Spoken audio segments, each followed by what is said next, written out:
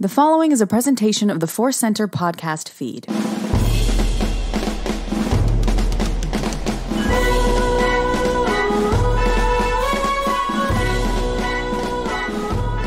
From the center of the galaxy, this is the Force Center podcast feed. I'm Cat Knapsack for another edition of Star Wars Ranked. Me and a guest ranking things in Star Wars, and this is going to be a fun one. This is going to be a big one. This is going to be one we have been waiting to deliver. It is our favorite Obi-Wan Kenobi moments, and you know that means red carpet is rolled out for Joseph Scrimshaw. Hello, friend. Hello. I am happy to be here. Happy to be on the red carpet having Kenobi fever. It's a condition that I have all the time, but it has gone up several degrees as the whole world is experiencing Kenobi fever. What a great time to be a fan of Obi-Wan Kenobi.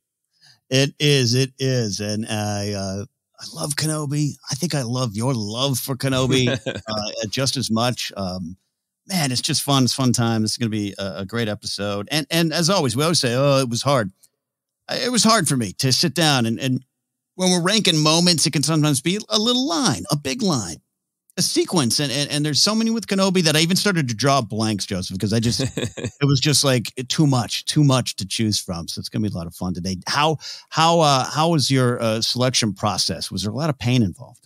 You know, it was painful as always. I knew a couple that I really wanted to be in the top. It was painful when I got to the honorable mentions and had to cut a few from the honorable mentions to keep it a reasonable length. And then it was really joyful because there were some moments that I knew I wanted, and I lost basically like an hour of working time because I was just going on a Disney Plus bonanza where I could just jump from Kenobi moment to Kenobi moment.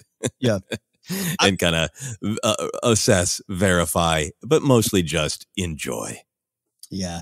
I was a little bummed. They do real fun things with like lists, like best Ahsoka episodes or key Clone Wars or their Visions is highlighted right now. And they had like Kenobi ones like last week. I thought I remembered. So I signed in like, oh, this is going to be, oh, wait, where's that list? I have to do it myself now. Oh, God. So it caused me a little extra stress here.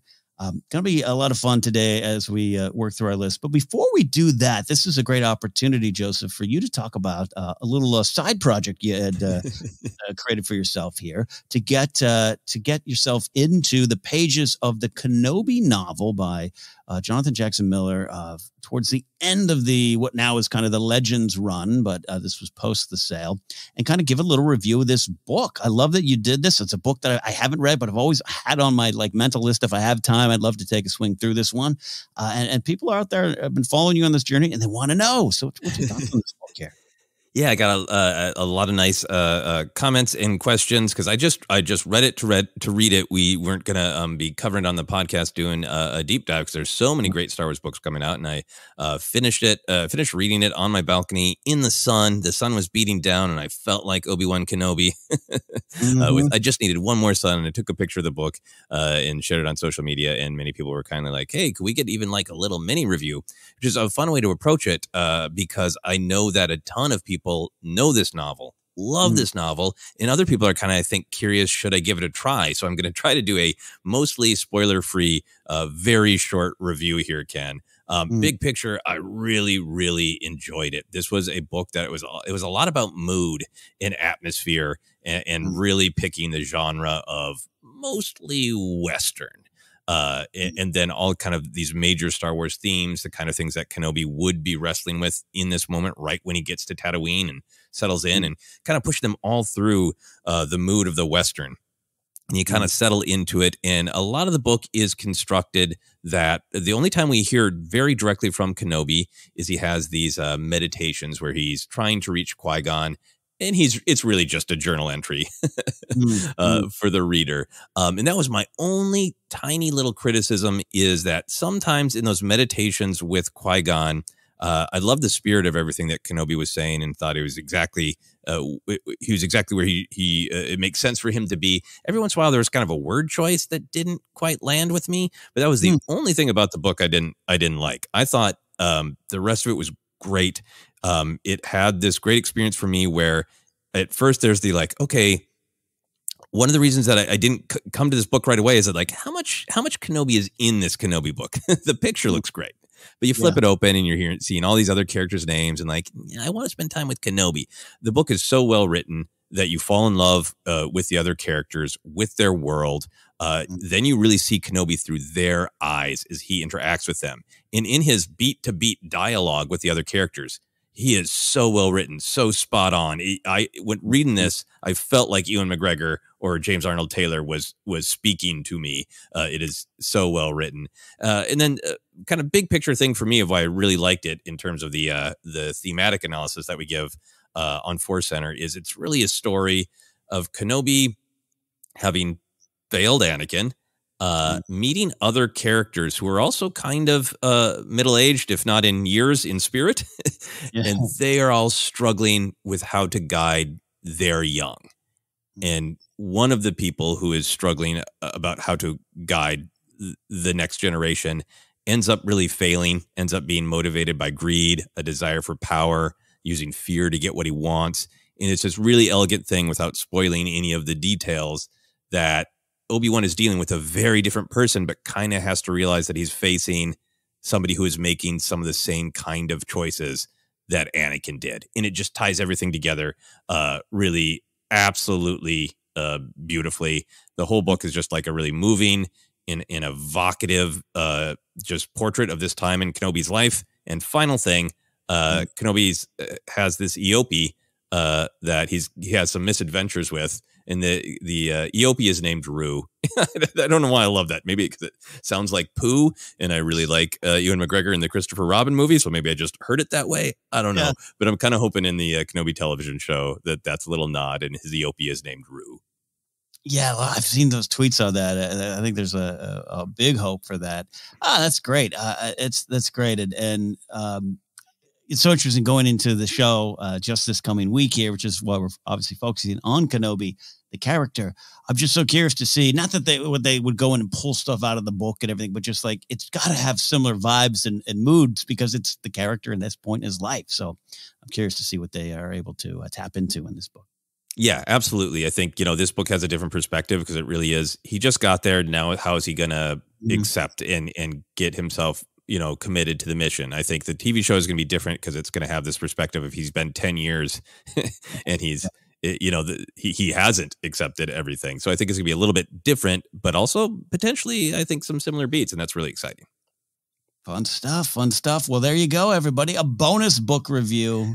Just Scrimshaw, our very own Kenobi aficionado. But I love Kenobi too. You all listening love Obi-Wan Kenobi. Why wouldn't you? He is a wonderful character who's gone over many different generations of fandom. When did you meet him? As the crazy old wizard in the desert, is the great negotiator fighting alongside Anakin Skywalker. There's so many animated prequel version. There's so many different ways for the different generations to discover him. So we're going to dive into our favorite Obi-Wan Kenobi moments, working our way 5-1. Joseph, we finally reached this episode. It is with great intrigue and honor that I say to you, sir, what is your first choice at number 5?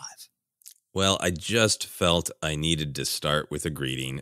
So my number 5 is hello there. And that's exciting, right? But we got two main options from the original trilogy and the prequel trilogy. But even though it is a callback to the original, my number 5 is the hello there from Revenge of the Sith and how it slides into the beginning of his confrontation with Grievous. I remember sitting in the theater in 2005 and people had grumbled about, lines that called back to other lines. And, I wasn't sure about that myself at that time. And then sitting in that theater, Obi-Wan knows his mission so clearly of like, Grievous has to be stopped. That's the key to stopping this war. The council gave me this responsibility. I know I just need to stall for time until the clones arrive. What should I do? Rubbing his beard, thinking about it. Robe comes off in the big jump, right? And then coming back up into the frame and the hello there. I applauded in the theater. I can't remember if many people joined me, but I applauded in the theater because it was just this perfect, like, you know what? I'm just going to do the bold thing, the interesting thing, and I'm going to get this done. And, put myself out there in tons of risk to get this done. And the hello there just has all that sort of like fun, I'm kind of proper, but I'm also kind of cheeky energy. And then flowing from there, that we get his pose. You know, I know he's already done it in the film, but I love the pose, the 2 fingers in the arm back with the saber. And then the great moment where he realizes, I don't need to go all fancy. I don't need to do all this, and just drops the machinery on the Magna Guards. Yes. It's just a sequence of little Kenobi bombs in a row. So that's why I kind of picked it as my start. It represents many things. Hello there, and confronting Grievous. Yeah, big actions there. I love this fight with Kenobi. I love so much about it. And, you know, it is a callback, and it's so fun that something that Alec Guinness did in, on a shoot day, reading the script, and his read of it in the 70s turns into something that's just such a calling card for this character, and means different things. It is, like you said, it is a nice greeting. It's charging into action. It's a bit cheeky. I love everything about it. And it's a good t-shirt as well. Did you think going into the prequel era, particularly Revenge of the Sith, had you associated Hello There with Kenobi? Because I'll say from a personal point of view, that was the first moment that it kind of clicked in, like, oh, he does have kind of a calling card statement. Yeah, I think I must have. You know, I don't think it was a line that had become, in any of my circles. It wasn't it's a trap, or even the first transport is away. Yay. But there was also like, it wasn't like, oh, is that something he said before? It was like, yeah, no, of course. I think that reading because it's the revelation, right? He's taking the hood down, and he's not somebody scary or dangerous. He's somebody friendly. That's the way it pops in, A New Hope. So I think it always resonated, but hadn't become like a, yes, of course. Right. If you have a Kenobi action figure and pull the doll, this is what he's going to say. It hadn't become that. I think the combination of these two made it his business card. Yeah, no, I think you're right about that. That's why I love you've selected this moment. And the first one, or the big one from A New Hope, is, yeah, you're right. It kind of represents warmth. It's home, right? It's safety. It's all those things. It's this crazy thing just happened, and there's this old man going, well, hello there. Things are going to be okay. Absolutely right. And it takes on additional meaning with this sequence here. Just kind of cement it as his business card, as you said. I love that.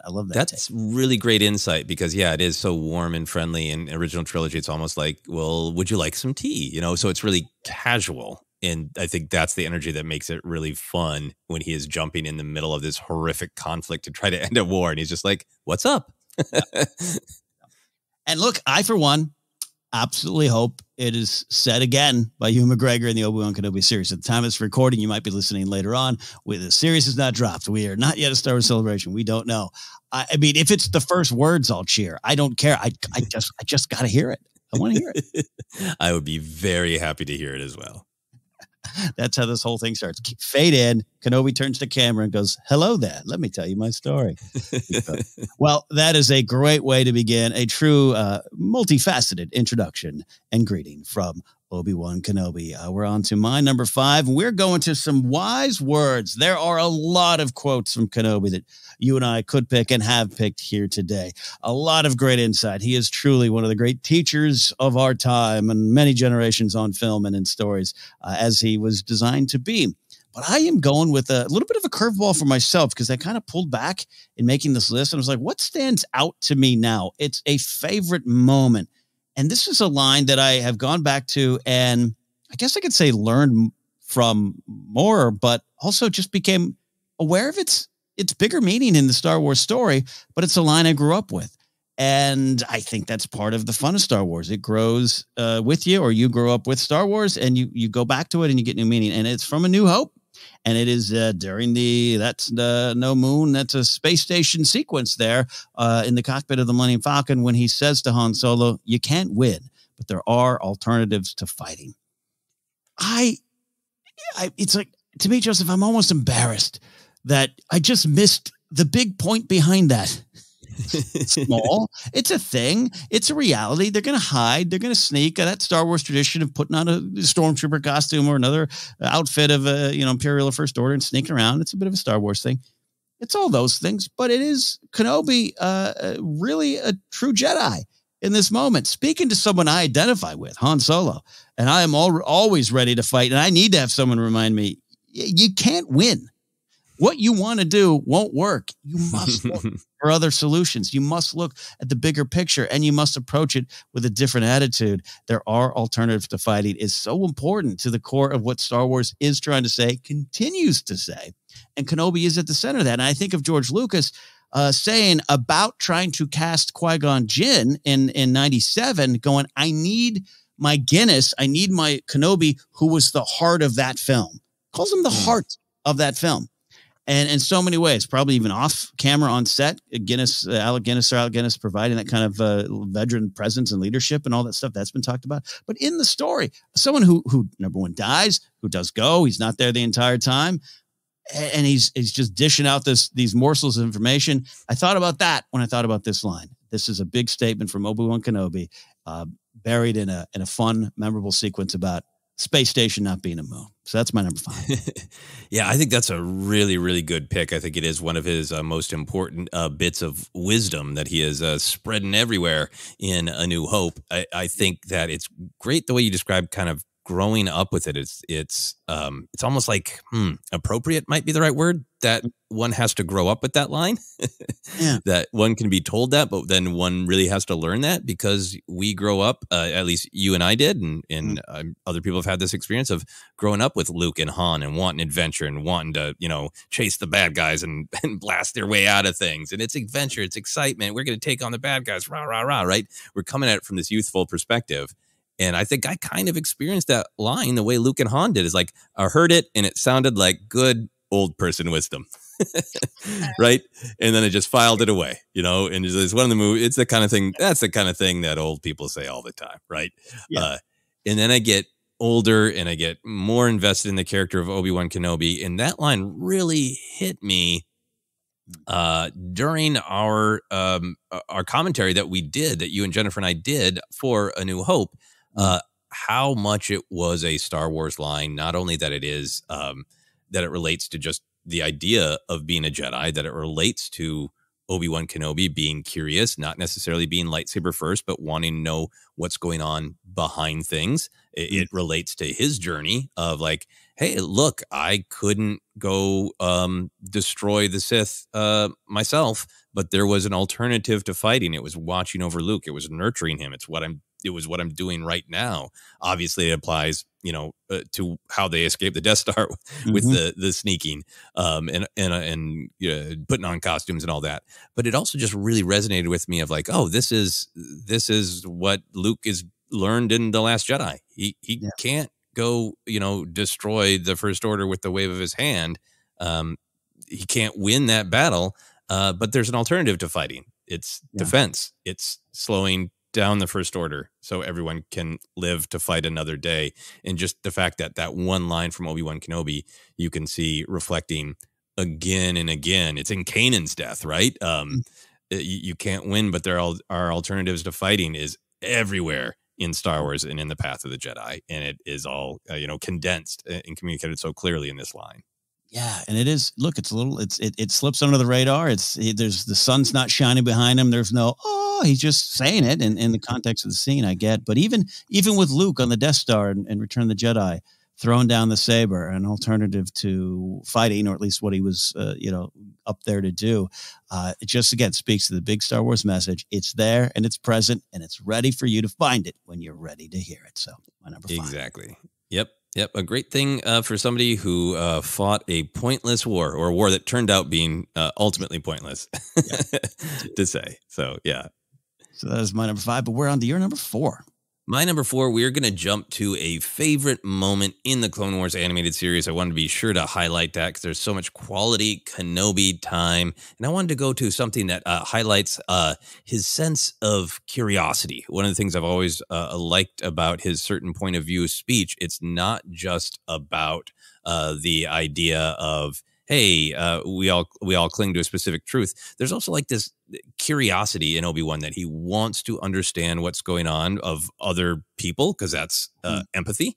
But he also wants to understand his enemies and the situation so he can find out what the alternatives are. Or does he need to fight? And does he need to fight better? So I went to his moment of brain warm curiosity in the Clone Wars episode Legacy of terror.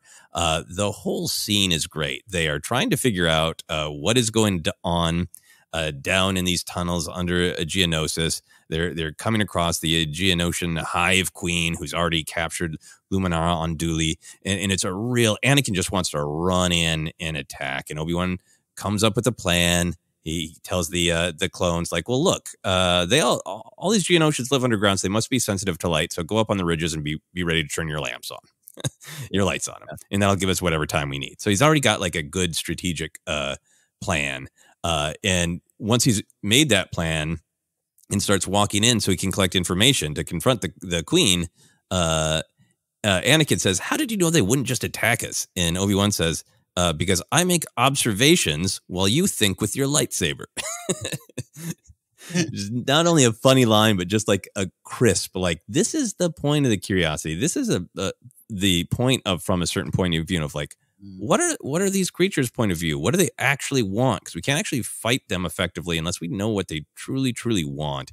And then to finish it out, it has like one of the best Kenobi lines, in my opinion, is Obi-Wan's plan basically works. The queen kind of spills what's going on. They learn that these worms are a way for her to control people's minds. And one gets placed on Luminara, and Anakin and Luminara are like, yeah, no, take action now. Don't let this happen. And Obi-Wan says, I'm curious. The more we know, the better. And both Anakin and Luminara are like, come on, come on, come on. And Obi-Wan has this line, come now, the nose or the ear? Which do you think it will enter? Which is taking that curiosity to almost like a morbid, playful place. And I love it. So that's my number 4. There's so many wonderful things in the Clone Wars. We'll be talking about them and mentioning them. Absolutely. Of course. I am so thrilled you chose this one, because that line, the side bet, the prop bet on the worms is just speaks to one of the things that I think is so key to Kenobi, which is he does have a sense of humor. He is a little sassy. He is a little cheeky. He does like to flirt it up a little bit. He is the poster child for the Jedi. That gets said a lot. We say it a lot around here, and I think it's true, but that somehow paints this picture of this, very stoic, quiet, pious man that's in the corner waiting. He's such a wonderful character in so many layers. I love this moment. It stands out. All the big meaning you're talking about, the lesson for Anakin, whether he wants to take it or not, it ties to there are alternatives to fighting, or at least know why you're fighting and know what you're going to do. I think that's also a big thing there. So all wrapped up in that moment. I remember the prop bet on the worms. So it works. It works. Love it. Yeah. Yeah, well said. And I think it's these kind of moments that really make me picture, like, combining with the great Dexter Diner scene in Attack the Clones, that, like, Obi-Wan does not crave action or adventure. Like, ideally, he's at a bar with a drink and he's sitting next to some blowhard and he's like, now I kind of think you're full of it, but why do you think that? And strokes his beard and truly wants to know other people's perspectives. Yeah.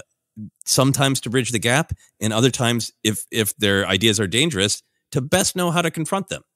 Yeah. Yeah, exactly. And Han's over there just shooting first. Exactly. So that's my number 4. Great number 4.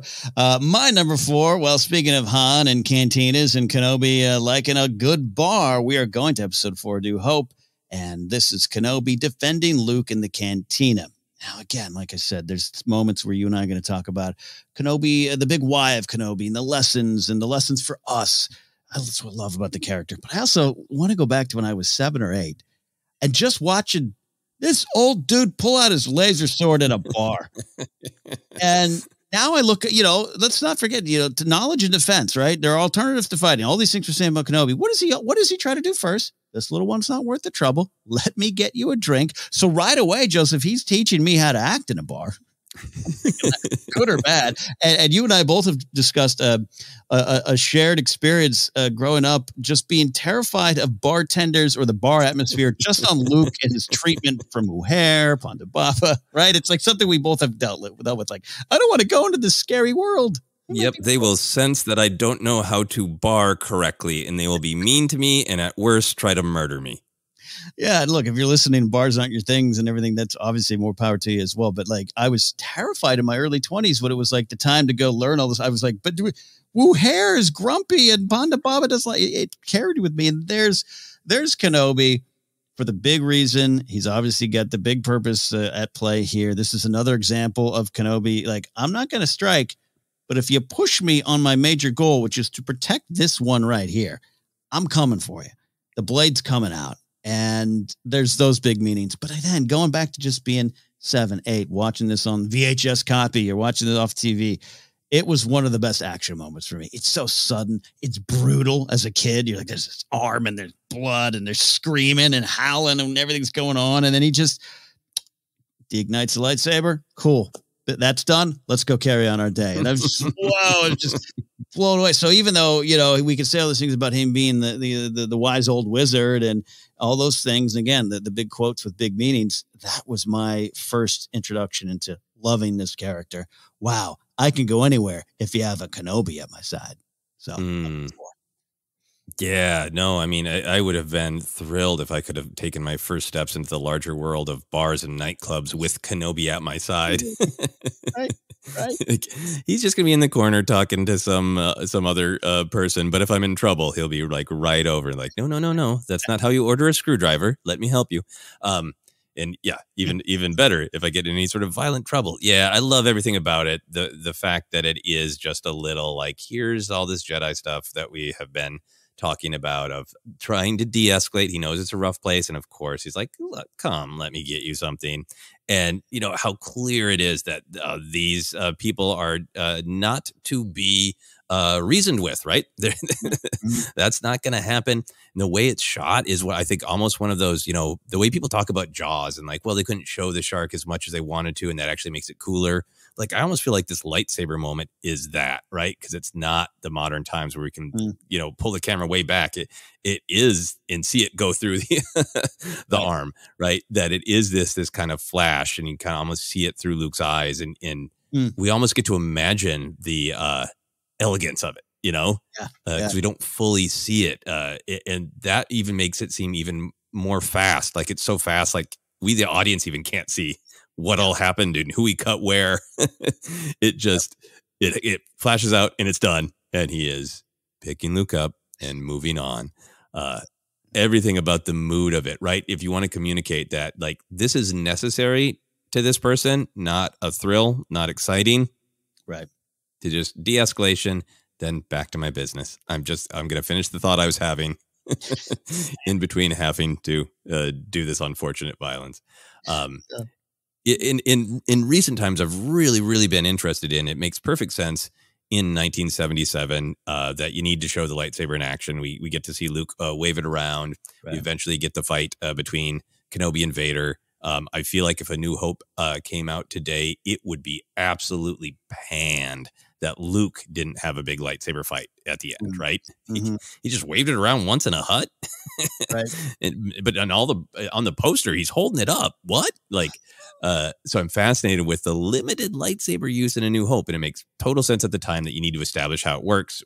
Seeing that bloody but cauterized arm is what allows you to understand what happens to Kenobi isn't normal at the end. But I'm fascinated with it now as like, what a choice. If he's been going years without, like, I'm trying not to use my lightsaber in public. It's just total headcanon. But for me, the headcanon is, hey, look, Leia's involved in the rebellion. She was coming to me. I heard about what happened on Scarif. Luke is here. The time has come. The Jedi are back. My days are limited. No matter what, I'm going to let the galaxy see a lightsaber again. Yeah, absolutely. I agree with that, because it is it's a fun thing to wonder, like, hey, he just has that thing out there doing what he needs to do. And I no doubt we're going to see it in Kenobi. Where we see the lightsaber outside of any big duel is a question I have. I think whatever happens, you could figure out the why of it. But yeah, I agree with you. It's like game on. We're not messing around anymore. Normally, I try to keep talking with you. You got your blaster out. You know, you're not tripping me up here right now. Nope. He has a mission, and it's helping Luke. That's a great one. So that's my number 4. We're not done helping Luke. What is your number 3? My number 3 is another moment of helping Luke. This is a scene that you and I have talked about a lot. I'm sure we will talk a lot about it in this very podcast. It is hard to ignore. It's from the great Obi-Wan scene in Rebels, Twin Sons. I think that whole episode is rewarding as you're watching Rebels, but it's also really rewarding to just watch as an Obi-Wan Kenobi fan. We've been talking a lot about, I think the Kenobi show is about how does he get to be the Kenobi in A New Hope, but in particular, also the Kenobi in this scene in Rebels, because it is so much about how he has found peace and purpose in watching over Luke and this sense that he is on the right path. We've talked about this a lot, so I just really want to focus on the moment that really grabs me. There are many, yeah, but the way it is constructed, that he tells Ezra, right, like it's time to heal this old wound. It's so clear he has no malice. He has no desire to fight with Maul, not even a hint of vengeance in his heart. And he's really, and Maul's trying to, hurt him, trying to attack him verbally. And there's clear that there's not going to be any de-escalation possible. But the moment that I really go to is when Maul does have some insight, right? Of like, why are you here? You're protecting something. No, someone. And the lightsaber comes on. And it's almost as thrilling to me as Luke catching and igniting his green blade in Return of the Jedi. It's one of those, and a Jedi shall rise moment, of like absolute, this is the absolute synthesis of knowledge and defense. Obi-Wan knows what he is there for. It is not about malice. He would happily let Maul live and let live, right? But it is defense. He is here for a purpose. It is to defend Luke. And as soon as Maul says someone, it's this is what I have to do. Defend. Mm-hmm. I love how you're describing this tiny moment just being so big. And I think everyone, this moment, this episode is Twin Sons is talked about as it should be. I think everyone gets it. It's not one of those moments in Star Wars where you're like, well, some people might have missed the meaning. It's so clear. It's so good. It's so discussed. It's so powerful, but it continues. It's why it's become like, I don't know if it's maybe a top 5 scene, like sequence in Star Wars for me. Mm-hmm. I love it. And you're breaking it down. Yeah, we're certainly not done talking about it, but you're breaking it down to this wonderful moment. What a hero's journey for Kenobi, a lifetime of a journey to this moment, to this purpose for me, is how I see it. He's ignited it because this is what he needs to do. And then I wonder too, have you ever gone over your head some headcanon of, if Maul never mentions that, does Kenobi just have a sit down with him until it's morning and it's time to go? Like, is Maul going to make the first move? Does he just finally lose patience and strike? Maybe. I don't know. But I just love that Kenobi was sitting back, and I don't think at any thought, I'm going to take that blade out. And, obviously, something might happen. But you know what I mean? Like, it's that moment. It's the hero's call right there for him. Yeah, I think there's, I don't know the practical, it's a real fun what if Maul is like, okay, I'm not going to attack you, but I'm just going to let you know. Maul doesn't stumble on Luke at all. He's like, okay, I'm not going to attack you, Obi-Wan, but I'm going to go kill Ezra, right? Yeah. Maybe Obi-Wan would have risen in defense then. We don't know, right? But yeah. I think the vibe for me is like Obi-Wan's like, I am absolutely certain of who I am, why I am here. Maul, you're doing your own thing. I can't influence your choices. I'll talk nice to you, and if you'd want to sit down and have a campfire chat, that'd be great. But it's not up to me. It's up to you, Maul. I am only responding to your choice and only responding to a very specific choice to threaten the person I'm committed to defending. It's just so pure. It's just like he's not hunting Maul out. He's not like, I gotta put him down finally. It's total defense. I agree. Wonderful stuff. Yeah. Again, it's Kenobi basically saying to Maul, let me get you a drink. Nope. It is. It is. And it's so like, yeah, you haven't changed at all. Bummer. Okay. Yeah. We could have been friends. Yeah. No, that's my number 3. Great number 3. Great big moment. A small, almost intimate moment that is so big and so important with the lightsaber, a weapon that we all love, collect, celebrate, but there's great meaning behind it all. Great choice of number 3. My number 3 is a fight. We got a fight with Kenobi, and this is going to attack the clones and him confronting Jango Fett. I'm kind of cheating here, Joseph, and putting pretty much the whole thing in there, right? Pretty much the whole thing. And what I love about this, especially 20 years on from Attack the Clones, everyone knows this film has this 1950s film noir vibe, and Kenobi's at the center of that, including going to the diner. He's a gumshoe on the case, all these kind of things. I love, and Attack of the Clones has a lot of the themes, and the choices are dark, cloudy, rainy, whatever you want to say. But the rain on Camino, them out fighting in the rain, I feel like I'm watching a 1950s gangster picture or something, where the local detectives challenge, and Johnny, I'll get you, and they're out in the rain, and the rain is falling, the fight is going on, and you could argue, I don't even know if Kenobi wins this fight or he survives, obviously, and he tracks him and all those kind of things, and I just love it. I love it. I love Kenobi at this point. It's kind of Kenobi firing all cylinders. It's peak Jedi Knight Kenobi, though we're going to get some great stuff, obviously, in the Clone Wars series and everything. And I just love from the quiet confrontation, two individuals who aren't saying a lot, but the subtext is saying everything in Jango's quarters. Even Boba looking at it, Boba being upset, get him, Dad, all that stuff. It's just a fun sequence that sometimes, and I always talk about the seismic charges. I love it. It's one of my favorite sounds, blah, blah, blah. It's the whole sequence. I love going to that sequence. I love the fight. I love the slow pacing. I love then the fight in the rain. And then I love the chase in the asteroid field with those beloved seismic charges. It is just Kenobi out on the street. He's street level, and he's got to get the job done.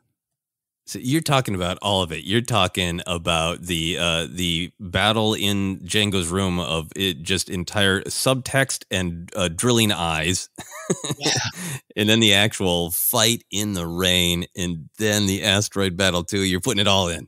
I'm cheating and putting the entire thing in because it just I love the sounds. I love the design. I love Jango maybe thinking he's getting away with him, but then this guy doesn't take a hint. It's a total 1950s film noir gangster picture to me. It's everything I love about this film in a fun sequence. And again, when I was more challenged in the film, this was some of the stuff I'd go to. Yeah, but that Jango fight was cool. Yeah, the seismic charge was cool.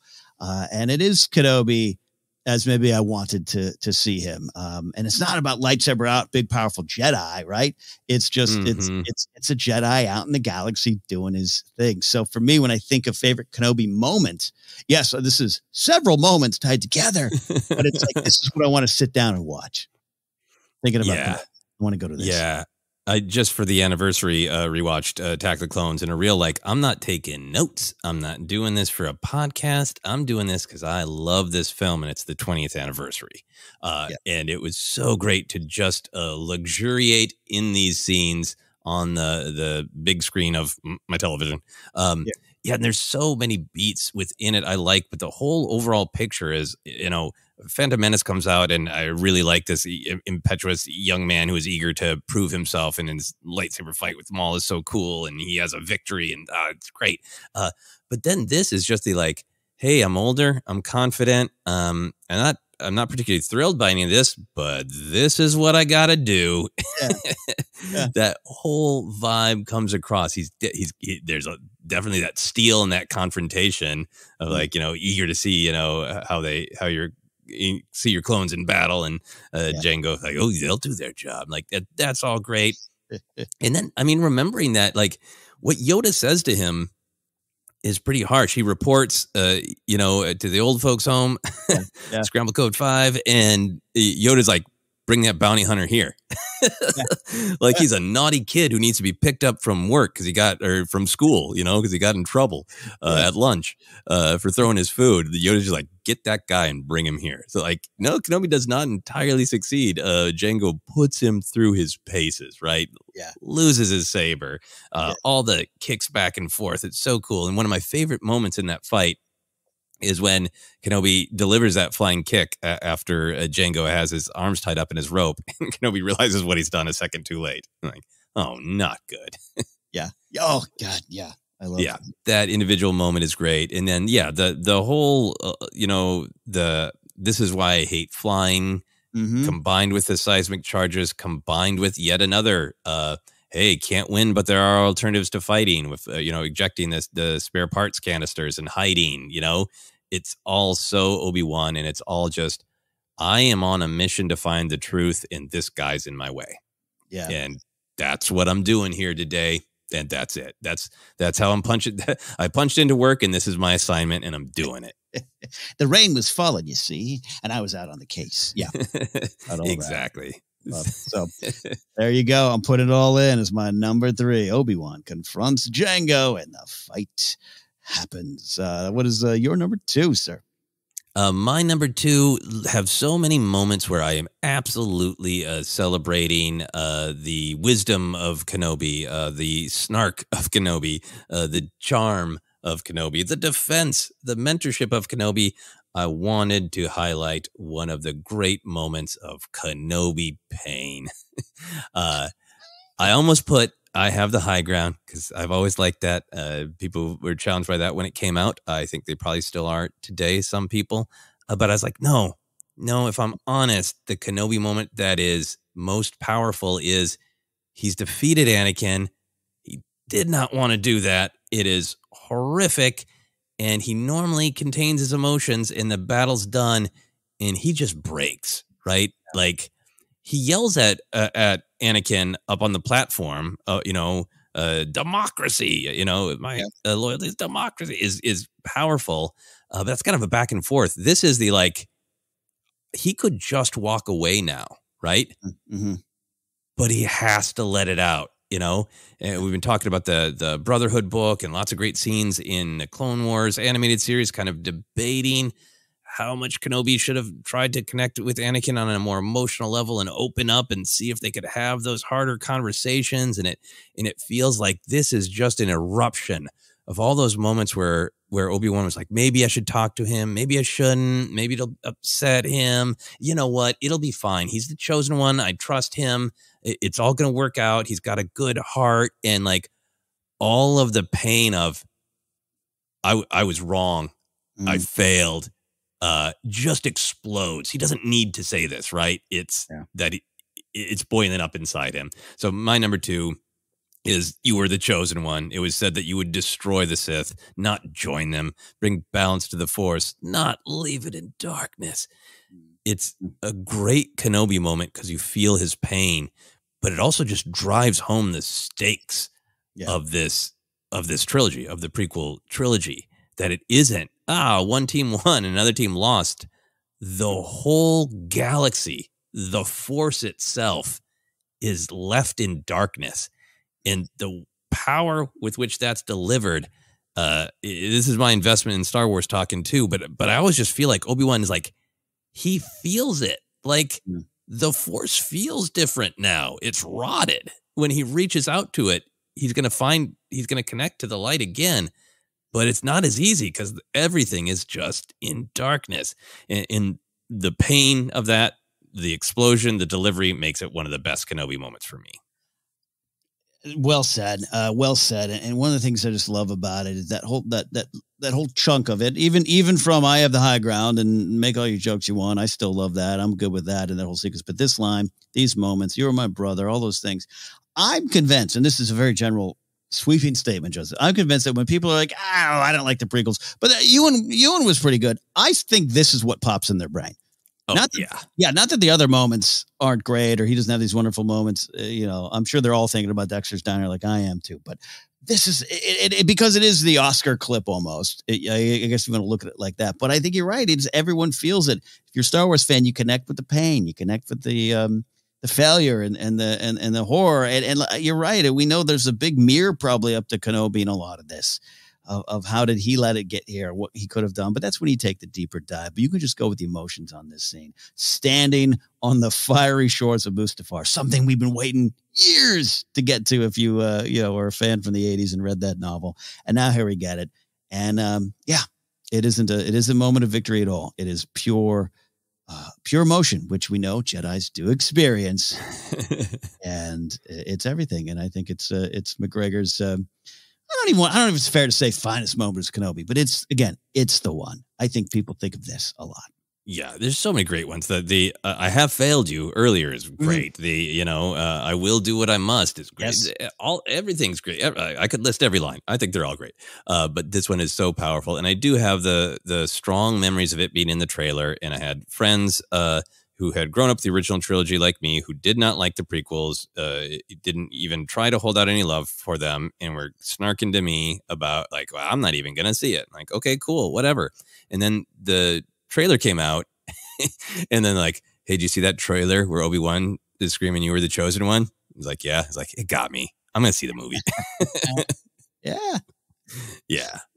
I have such memories of multiple friends going, all right, I'm gonna see the movie because of that moment in the trailer. Which for me is what I'll take. I will take that one moment. If that's going to bring you back, always keep your heart open to the new Star Wars that comes down the line there. So yeah, exactly. So that's my number 2. That's a big number 2. That's a big number 2. And you could have cheated like me, Joseph. You could have just said all of Mustafar, which is the fight, everything about it. But, you kept the task and picked this one great moment because I am kind of cheating again, I think. I was debating a little bit late last night on what I want to put it. And when you're trying to make these Star Wars rank lists, you can kind of pull back a little bit, just almost like an improv exercise. Kenobi, what pops to mind? This came to mind. And it is the entire short story, Master and Apprentice, not to be confused with the later novel there, but Master and Apprentice from a certain point of view by Claudia Gray. And it's him conversing with Qui-Gon in this moment as you got Luke has run off to go to the homestead to see and learn the horrors of what's happened to Uncle Owen and Aunt Beru. You got the droids and the Jawa bodies, everything like that. That sequence, Qui-Gon visits him. And look, it's a great moment for Qui-Gon. It's so much insight, but it's the overall vibe of purpose. This is the call. This is what's happening. Kenobi's very aware. The sister was trying to reach the brother. This might happen. And he's got a little bit of fear. And he also has this thought of I kind of almost don't want to let it go. And that's kind of the big thing about this. Actually, the final line is Qui-Gon talking about this is about Obi-Wan having to let go of this life in these 20 years. And we're about to get a lot of answers. We're about to experience this wonderful series that's going to take us through a lot of Kenobi's mind during this time. And these books, these stories, I should say, and from a certain point of view are canon, but some of them, there's canon adjacent, soft canon, whatever you want to say. That's kind of been the vibe. But I remember when this book came out, it was like, no, here, I think we kind of treated it as canon, and I do. But my point is, it's not whether it's canon or not. I just wonder, not how they're going to connect. I want to see so much more of Kenobi's mindset, and go back and read this story to see kind of where it ends up about this long 20-year journey is coming to a close. This chapter is coming to a close, including the Maul stuff and what we're about to learn and Inquisitors, all that. And it's time to go. And I almost know, I don't know if I'm ready to. I don't know if I even want to at this point. I don't know. There's a lot of stuff going on, and it's it's a somber story, especially with Qui-Gon, the Force Ghost Qui-Gon, kind of knowing what's happening, but knowing he's not going to say. There's that great exchange at the end of the story of I'll see you soon type of thing, and Kenobi's like, yeah, I'll give you a call, and Qui-Gon's in his brain like, that's not what I mean, but I can't tell him. He's going to find out. The truth will be revealed, as it always is, always does. Man, I just love it. It's the vibe. It's Claudia Gray setting up for what we get. It's basically her saying, hey, let me write these characters too. And I just love it. And I just remember the feeling of reading it the first time, and I read it again this morning and just love everything about it. So it's one of my great Kenobi moments. We could say the moment is Kenobi letting go of everything so far to complete this mission. Yeah, I have not reread that one in a long time, but I remember being blown away by it, and I'm going to make time. Maybe I'll read it over lunch today because I remember loving it. I remember loving the description of, Obi-Wan taking this beat for himself, knowing that Luke is going to confront this truth that his parents are already gone, right? Or his adopted parents are already gone. His uncle and aunt are gone. And Obi-Wan taking this moment for himself, you know? Yeah. And I think that's really what it's about, of like, Obi-Wan is the mentor figure. And we were talking early on about like how we, growing up with the films, even kind of processed it that way of like, hey, we're Luke and Han and Leia, or maybe you're identify with 3PO, and Obi-Wan's this mentor, right? He's kind of got all these deep old person thoughts, right? But the growing story of Obi-Wan is like, everybody has a story, right? And he knows his role is to be the mentor. And I always felt like this story was kind of him centering and kind of taking this moment for himself, still needing the guidance of his own mentor, and, you know, calling to Qui-Gon, the great description of Qui-Gon kind of having to reform himself within the Force so he could be there for Obi-Wan. And it really is about Obi-Wan saying like, I think I've reached this pinnacle in my story, and my story is about sacrifice. It's about being there for Luke. That's my mission. But that's still my story, and I need to process my life and my story. And here's my mentor to help me process. You know, mentors have stories too, even if their story is to help with somebody else's story. And it's like him dealing with that. Absolutely. I love you framing it as just like almost taking the deep breath before the final push here, and giving a moment for himself. And I love this because it's very real. Yeah, it is very real. It is very, teachers are people too type of thought, that it's not just so simple as, I've been out here 20 years, protect the kid. Cool. All right. I might die. We'll see. We'll figure out. That he would have some thoughts, and he would look at his life here, probably looking at memories of, Rue, the EOP, and drinking at bars and all those things. So is he ready to become a Jedi Knight again for this final push? And that's the question it's fair to ask. And he's got to let go and reach those goals. So there you go. My number 2, conversing with Qui-Gon, master and apprentice story from a certain point of view. Thanks, Claudia Gray. That's a good one. Yeah, that's a great choice. All right. From there, we're going to take a quick break. We got honorable mentions. Oh, we do. And then our number 1 choice for our favorite Obi-Wan Kenobi moment. Stick around here to Star Wars Ranked.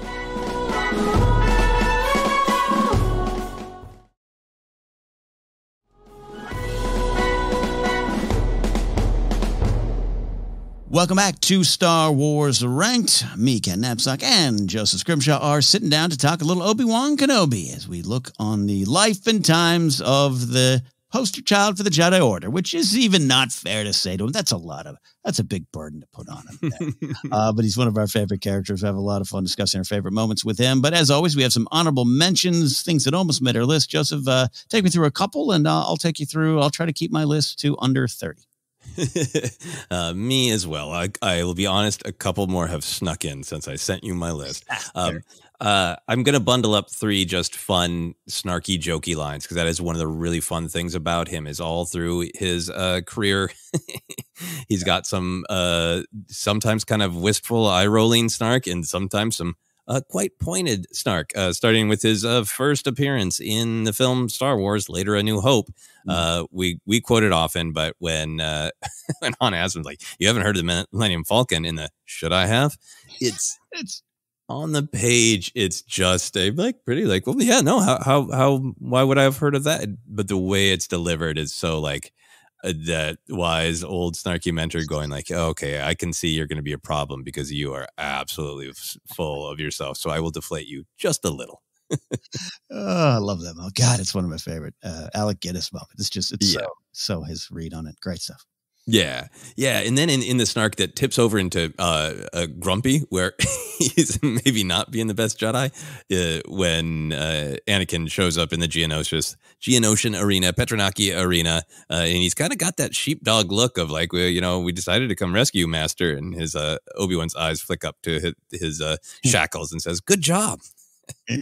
It's so great. And then the final one, this is a little bit more quiet, a little bit more to himself, but I love it, and I think about it all the time in Revenge of the Sith, early on when he and Anakin are still working well together, and they're in the elevator, and Anakin cuts the hole and leaps out, and Obi-Wan says just to himself, always on the move.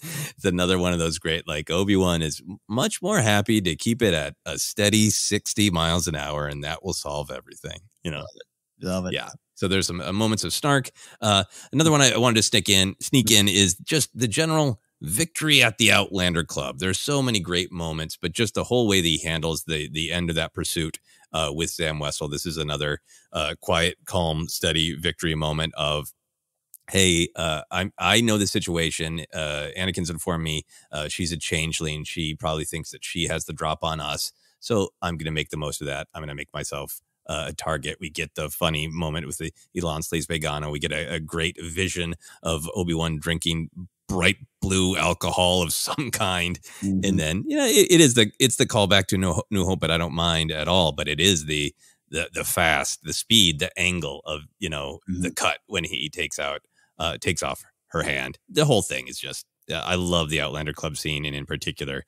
Obi-Wan's tactics in victory in that moment. I absolutely love it. I absolutely love the Outlander Club overall. In fact, I was roaming around Star Wars Lego, the Skywalker Saga and Outlander Club the other day, having fun. So love that sequence. And again, no secret, you and I love Kenobi and bars. Yep. I'll do one more and then I'll pitch it back to you.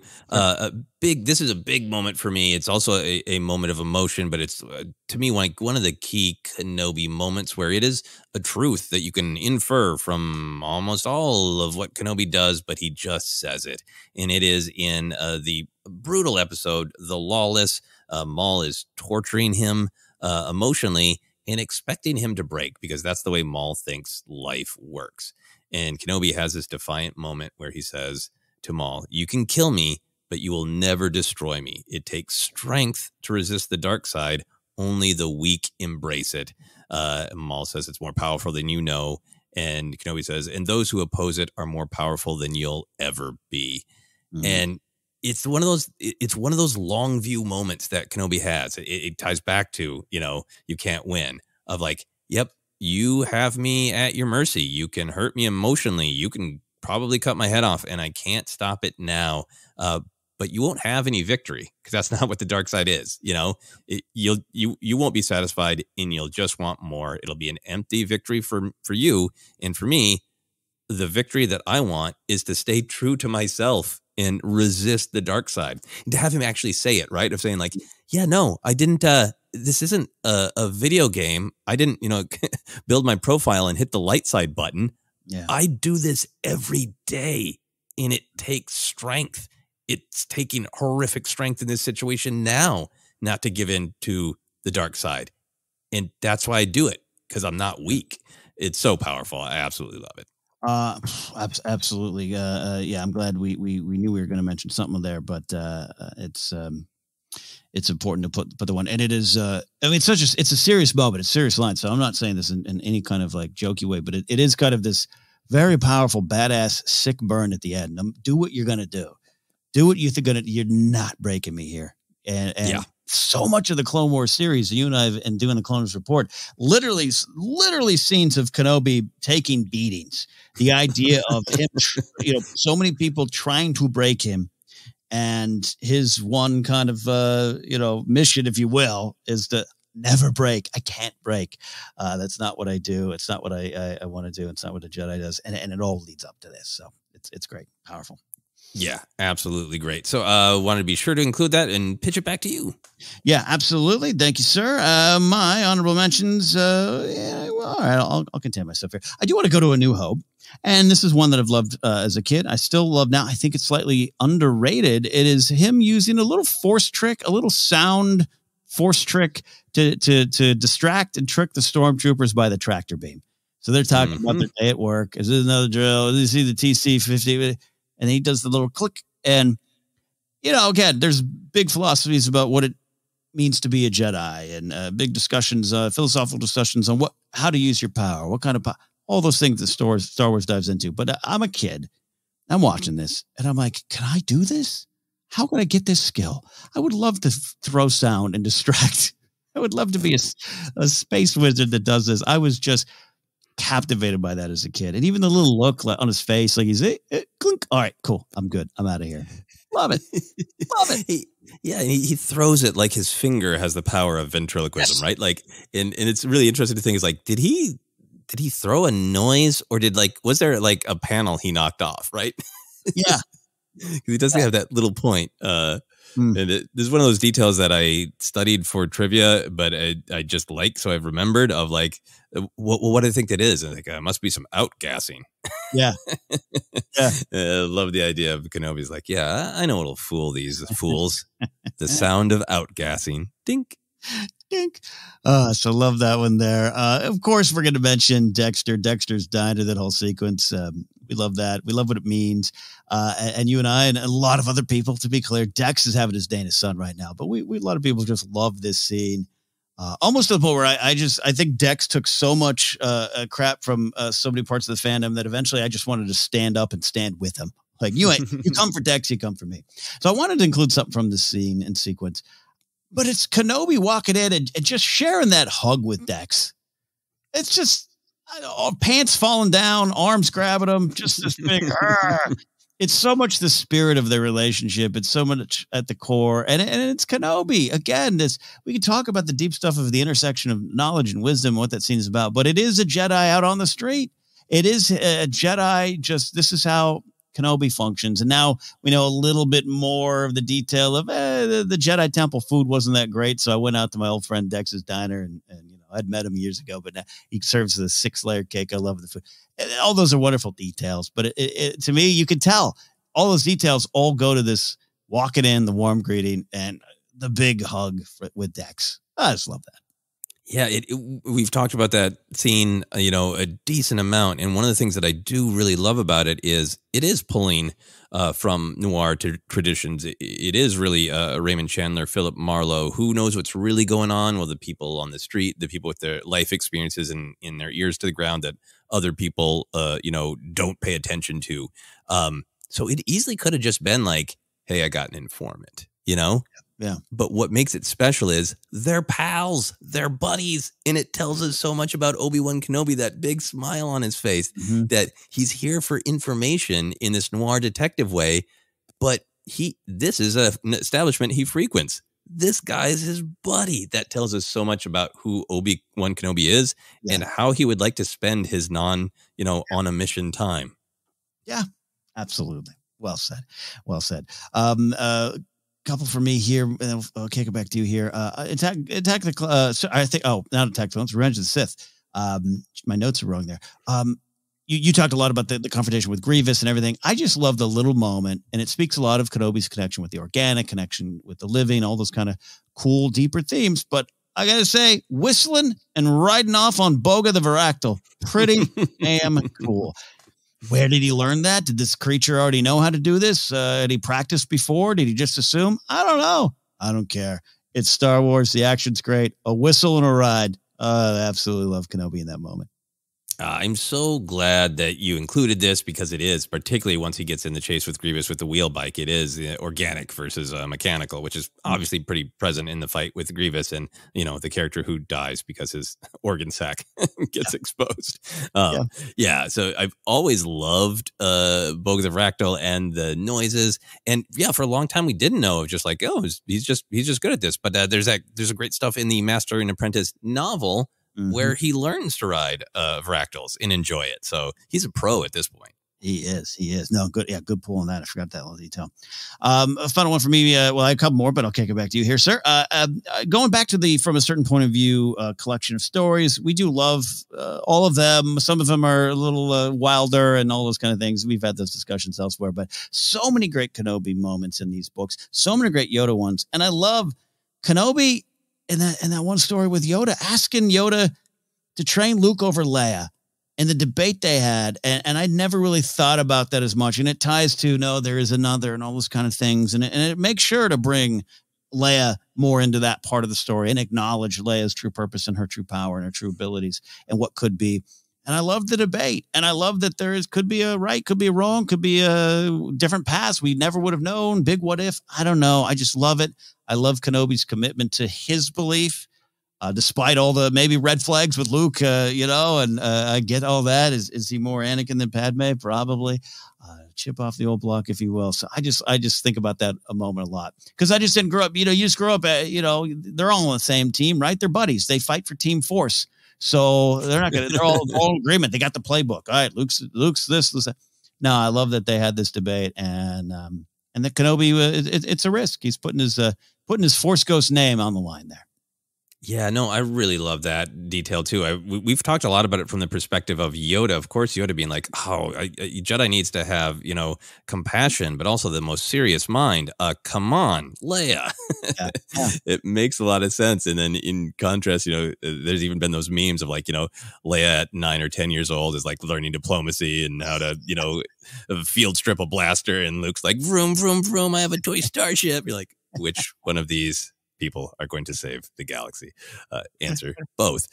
Really funny, but also like it's just touching for Obi-Wan to be like, I've been looking over him, and yep, he's got this checklist of Anakin like traits, but Anakin had heart too, and I see that heart in Luke. So come on, it's really touching. Yeah, love that. There. All right, a couple more on your list, sir.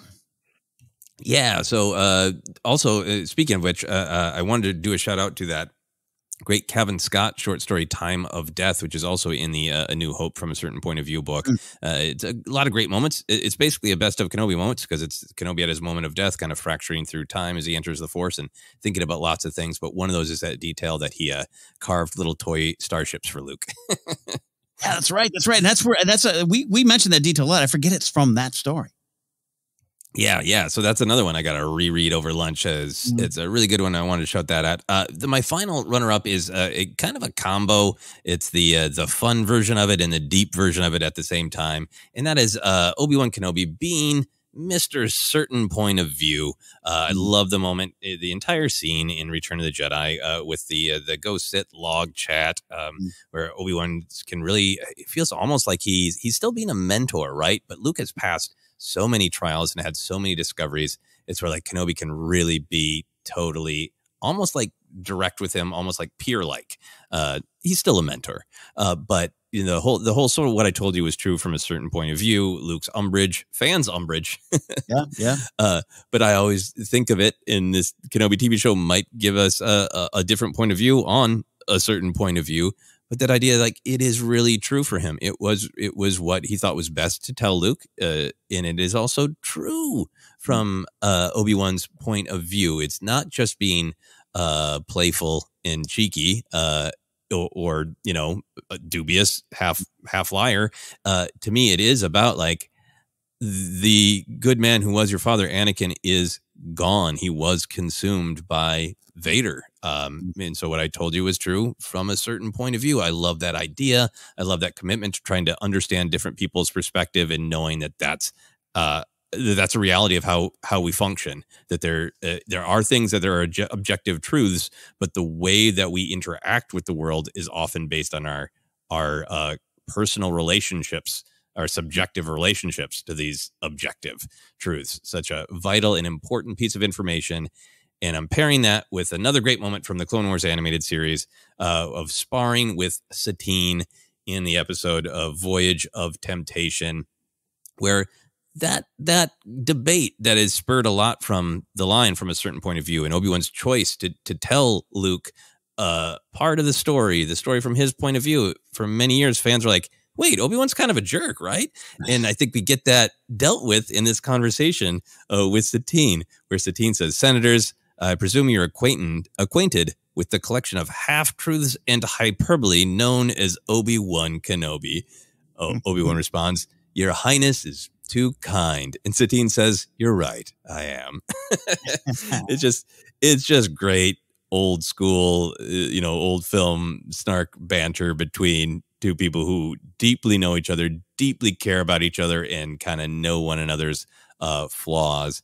But I really love it because I think it kind of says like, yeah, no, Obi-Wan is he is someone who is like very thoughtful. There's a great moment in that Kenobi novel, the Legends one, that I was reviewing at the top, where Kenobi's trying to play everything just very subtle, not tell too much.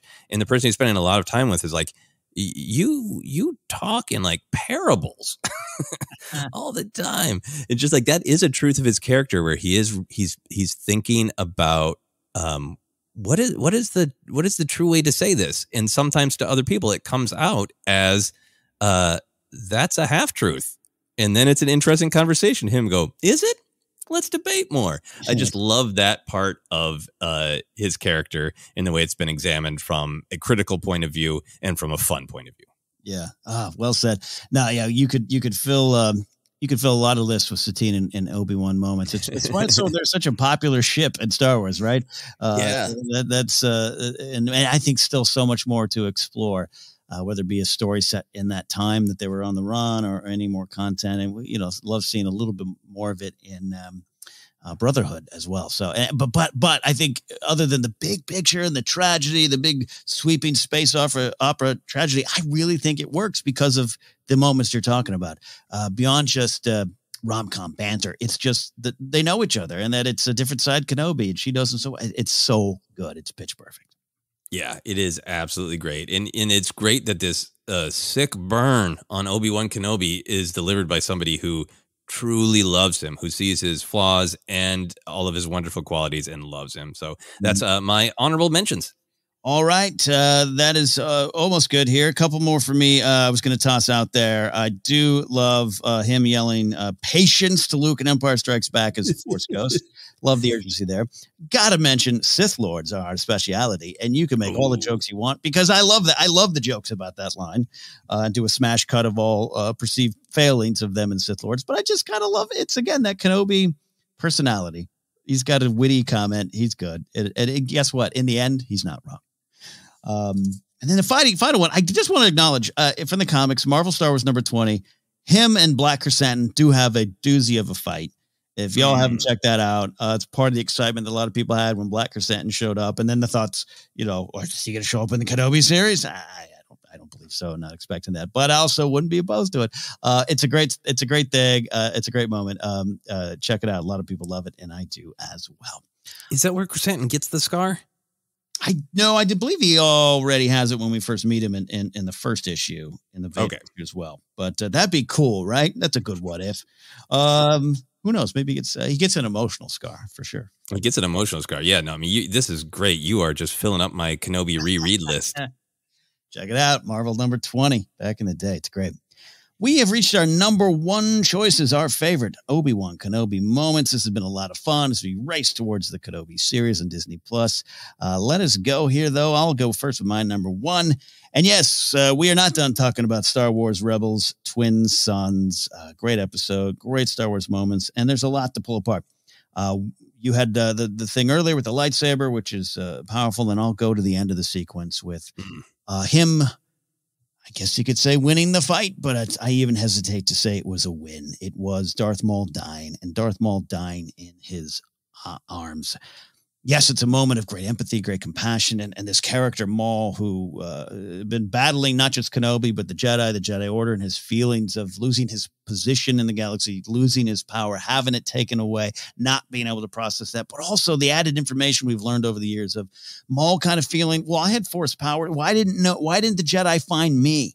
Why was I pushed into this life? Not really a lot of choice with Talzin and Palpatine, and became this blunt weapon, and him never really getting through that, and never changing, never growing, and being dominated by vengeance. So it all ends in the arms of this person he'd spend a lifetime trying to destroy. And that says a lot about Kenobi. But I also think of that quote. It's one of my favorite Star Wars quotes now. I don't have tattoos, but if I did, I'd get the whole thing just in a big paragraph form right on my forehead. It is the quote that goes, if you define yourself by the power to take life, the desire to dominate, to possess, then you have nothing. And it keeps in line with a lot of things Kenobi has even said to Maul. You'd mentioned the great line from The Lawless, the great moment there. And he's saying it, and moments later takes the life of Maul. And Kenobi's not dancing, he's not celebrating, doesn't have a pithy comment, not kicking dirt on him. He's holding him as he dies and provides comfort because he understands this. This is not power. To take Maul's life does not show my great power. It is not about the domination. It is not about ending this rivalry after all these decades.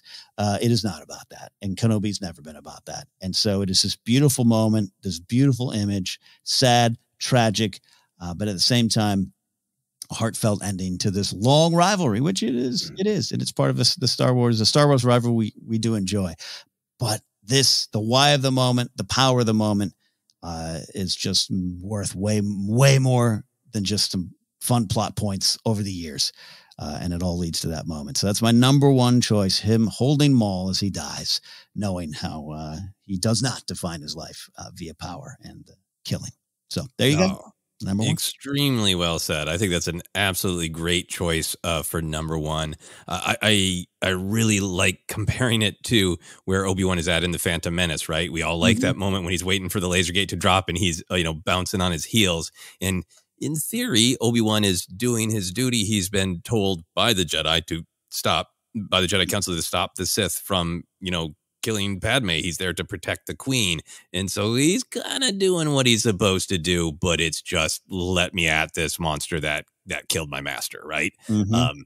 So that, and that doesn't go great for him initially when he's got that energy. It's only when he slows down and is thoughtful that it makes a difference. So to see that from the beginning of that, there's that moment in the Clone Wars where early on when Maul first returns, where he almost gets Kenobi, when he kind of chides Kenobi, he's like, it seems like you want vengeance, right? Yeah.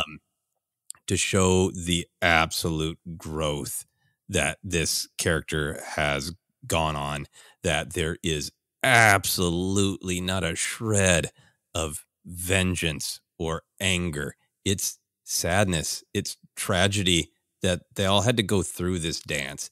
And it's there in how he tries to, avoid the fight. He needs to defend Luke. But then when he does actually, make the cut, he could have just let Maul drop to the floor, right? The fact that he moves so fast to catch him and to hold him in exactly the same way that Kenobi holds two other people that Maul has taken from him really drives home. Like, that's amazing. That amount of mercy is amazing. It's one thing to just say to a random angry person of violence who must be stopped, like that. It's not personal. I just need to stop you. It's one thing to be kind to that person, but to be kind to somebody like Maul, who has taken so much from him, is just such a great, powerful Jedi moment. And it really, really drives home the philosophy of defense of, even though you've done really awful things, I don't have malice to you. I couldn't let you take the action you were going to. And that's the heart of defense. And now that I've stopped you from hurting somebody else, I'm here for you, and I'll give you what tiny solace I can in your last moments. Like, that's so Jedi. That's so Jedi, pure Kenobi. Yeah, well said to you as well, sir. I know this moment means a lot to you as well. So we had to feature it here because it's so powerful. But that is my number one choice. But we're not done. Joseph, take us home. What is your number one favorite Obi-Wan Kenobi moment? My number one favorite Obi-Wan Kenobi moment is him dying. Just go straight for the irony. It is the first appearance in A New Hope, and there are two particular moments that I want to pull out. It is really, when I was thinking about this list, I was like, oh man, this is going to be so hard. And I was like, no, you know what the number one moment is? It's the little look that Obi-Wan gives back to Luke and Leia together, and that little smile when he knows what he's going to do. He's going to sacrifice himself to distract Vader so that the Skywalker twins can go on to fulfill their destiny. And it's just this little, almost kind of cheeky smile. And it's got layers to me. It's got the, like, I, Kenobi, have gone on this long journey. I've endured lots of pain. I've failed. I've had missteps. But here at the end of my journey, I am confident that I have done what I needed to do. I'm passing the baton of hope to this next generation, and to Anakin and Padme's kids who are involved in the fight and doing the right thing. And if I make this choice, I can be there for them. There's all of that power in it. And there's also, like, I just really like looking at this fight is Obi-Wan beat Anakin Vader twice. We'll see what happens in the Kenobi television show. But on Mustafar, it was in brutal combat, flames and fury, right? And he physically defeated him. He won that battle. Yeah. And then here on the Death Star, he wins again because Vader has no idea what the fight is about. Vader, like Maul, it's just about violence. It's about ending and taking. It's about Vader finally getting vengeance and ending Kenobi. And Kenobi knowing that he has a gift, a power, as he describes it to Vader, that Vader is not aware of and probably can't even conceive of when he is in the throes of the dark side. The idea of sacrificing yourself so you can be there for someone else, that the ultimate power is to be that selfless. Like, that smile to me is about, like, I am saving the Skywalker twins. I'm completing my journey. And also, oh, Anakin, I'm going to fool you one more time. There's like a little, it's perhaps me, filling in all of their journey, but it is almost like one last calm down, Anakin. Yeah. Oh, man, well said. And I'm not. Please say more if you'd like. I love the Joseph's moment. Kenobi's death is big, and the big over, the overarching goal and story and purpose and all that kind of stuff. But I have always been drawn to that smile, and in a way that I've never fully understood. It's just like, what's he thinking? What's he doing? I think I think what you're saying, Joseph, really works. It really connects, and it's really what's there. But again, it's also just thinking even outside of the character, it's this performance of Sir Alec Guinness I always mention, where it's like this guy is so good. He comes in and he plays this crazy space opera character, just everything. There's a walking, talking dog. What's going on? But he just brings his skills. And from these moments, including this smile, you can build out this wonderful character. And Ewan McGregor comes in and takes it and runs within his direction. James Arnold Taylor takes it at his, even Stephen Stanton doing the Twin Sons episode.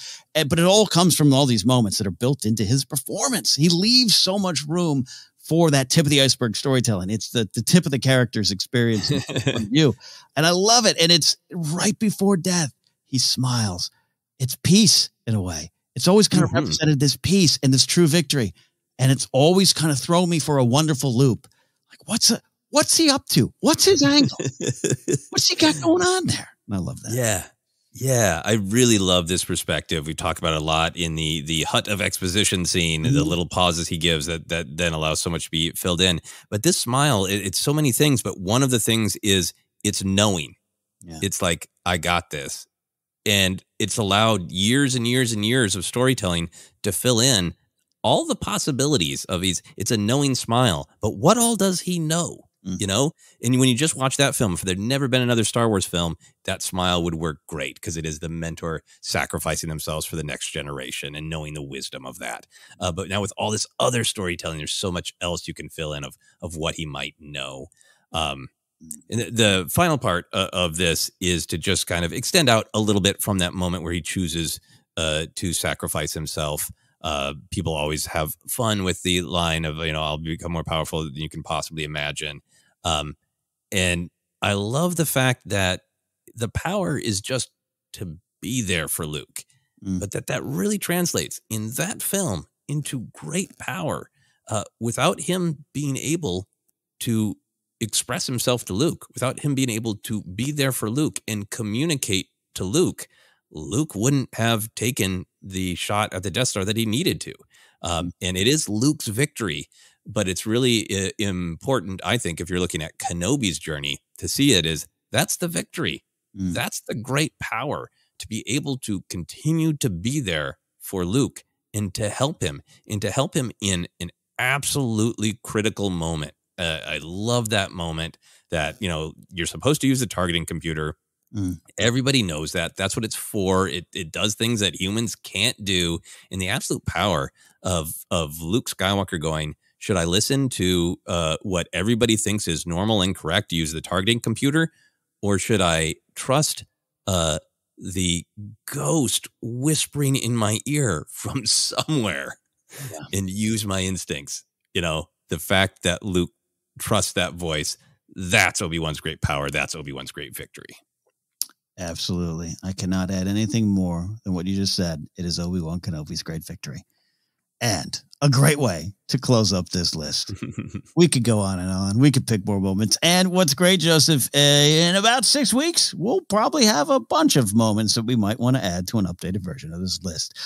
Final thought, from you, Kenobi is so beloved. I absolutely love Kenobi, but you've connected with Kenobi on a level that's known here at Force Center, much like me and Admiratus.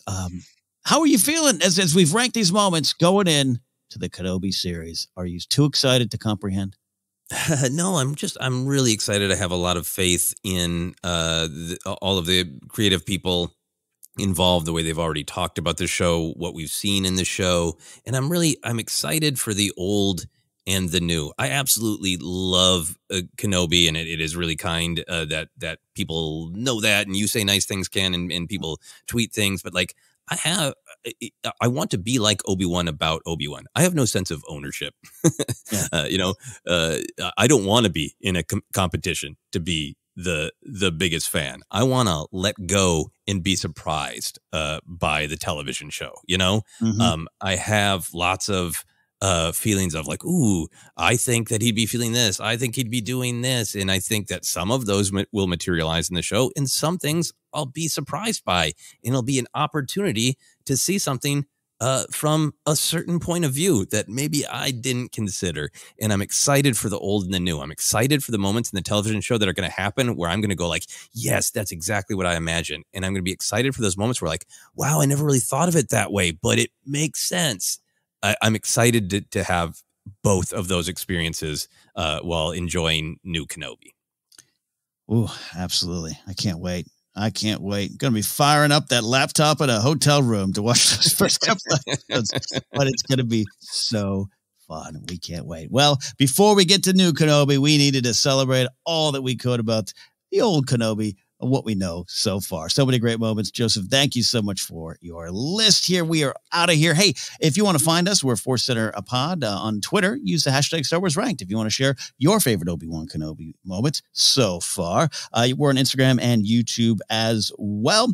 We are also on Facebook at Force Center Podcast. You can get merch at tpublic.com/user/Force Center. Get an audiobook on us, maybe Kenobi by Jonathan Jackson Miller. If you want to go back in time and read that one, by going to audibletrial.com/Force Center. Also recommend Brotherhood by Mike Chen. Great Kenobi stuff in there as well. You can support us directly if you want at patreon.com/Force Center. We always appreciate your support. You can follow me at Ken Napzok or go to my website, kennapzok.com.